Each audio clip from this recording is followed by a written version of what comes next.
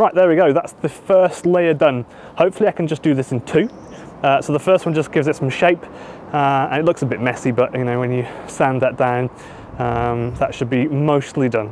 And then the second one is just going to be a thin layer, and if I can do that neatly before the filler goes off hard, sometimes it catches you out, like it almost caught me out here, and it started to go hard as I was using it, just finishing up. Once I've done that, I'll sand that down, put primer on it, leave that to dry, flat it, paint it, and polish it. Obviously, I'll show you that in a minute. For now, I'm just going to pause there for a little while, go to the shop and get some more primer because I think I don't have any left.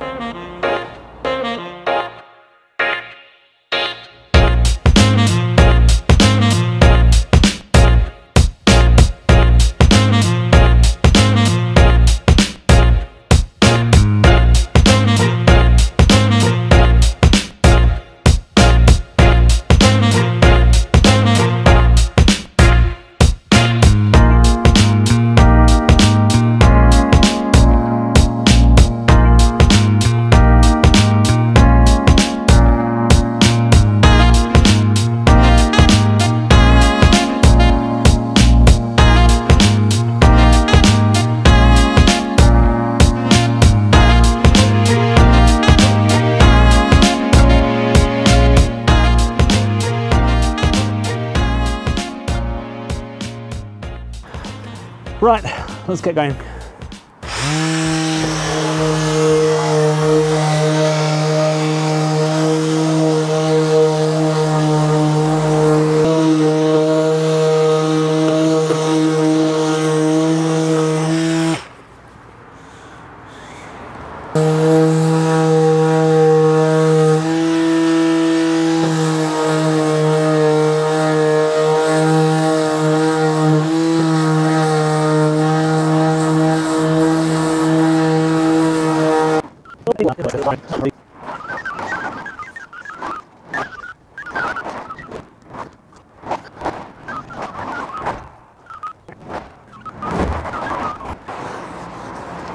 I'm using 1000 grit wet and dry here.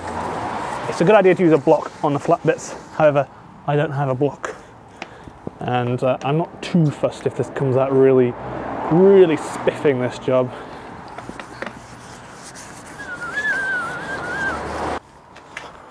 Here we go. So it's all cleaned. I've done some basic masking. Just got to mix the paint up and spray it on. That's where we're at.